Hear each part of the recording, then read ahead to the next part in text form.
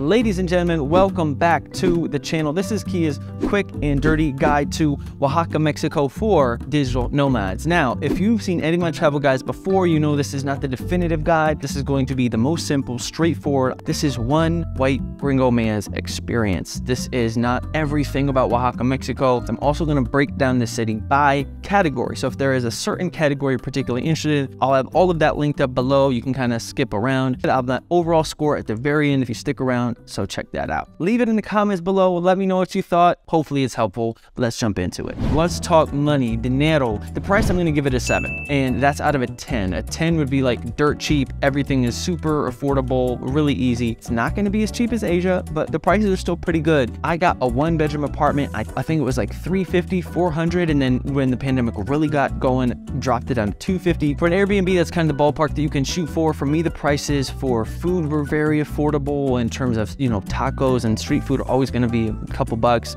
For a nice dinner, it might cost you, $10, $15, $20 per person, but that's, for a really nice meal somewhere. So the prices are definitely good. Like I said, not the best, but not bad. I'm going to give it a 7 on price. For people or culture, I'm giving Oaxaca a 10. And that's because Oaxaca is unlike any other place in Mexico that I've visited. The food, right? You have temazcal, you have mole, you have tlayudas, you have chocolate. And like, obviously chocolate is a universal thing, but there's like this certain type of Oaxacan chocolate that they do that's amazing. The way that the women dress is also truly unique and distinct. If you're into culture, you're into history, there are a few places that really do it like Oaxaca. Next on the list is infrastructure, getting around. Again, I'm going with a 7, maybe a 6.5. It isn't super difficult. It's also not effortless. For example, Mexico City has traffic too, but you call an Uber like pretty much anywhere and it's going to come and pick you up pretty quickly. In Oaxaca, there were these taxis called colectivos, and there were some that were certain colors that people told me were like sometimes like gang related or had to, do with cartels. And so that was a little bit tricky. The Didi and the Uber definitely does work. It isn't as prompt or as quick or responsive sometimes as these bigger cities, of course, but it's still there, still usable, which is why, like I said, I'm giving it a 7. Not the best, but certainly it's not bad. It's not like being way out in Bali where you have to have a motorbike or something to get around. The infrastructure is really rad. The sidewalks are big. It's easy to walk around. The city's very flat for the most part. There are big plazas, there's good internet, and you can pop into cafes and stuff. Great for someone who likes to walk like myself. So accommodation, I'm coming in at a strong 7. Great options on Airbnb, and I had a harder time going around just trying to like find monthly rentals, just going around knocking on doors. A lot of people will want maybe a longer contract. If you're looking just for a room in a house somewhere because you're going for Spanish class or something, that definitely exists. Those are always much easier to find because it's just a room. But I didn't find it as easy as some of these places in Southeast Asia, but that's just Latin America in general. At the same time, online platforms, Facebook, ask around, use Airbnb. 7 out of 10, baby. For Oaxaca, let me break this into 2 pieces. I'm gonna go social as a 5, and I'm gonna go dating as an 8.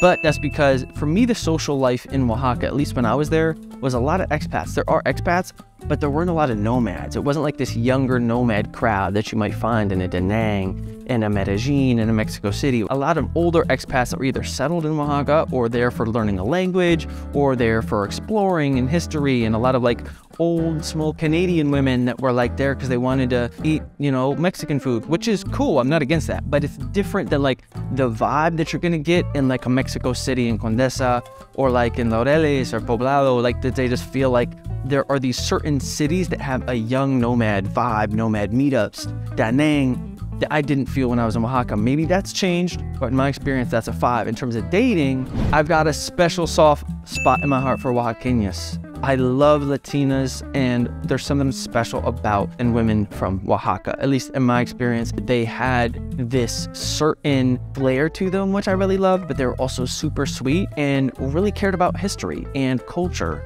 And that to me was special and unique. That a lot of times when I'm meeting a girl or I'm dating someone, I want to learn about the culture. That's why I try to date local girls. I want to learn more about the city and stuff. And I dated online in Oaxaca. I dated offline and just met cool girls in real life. At least as a gringo guy, I'd put it as an 8. I had some really great experiences with women there.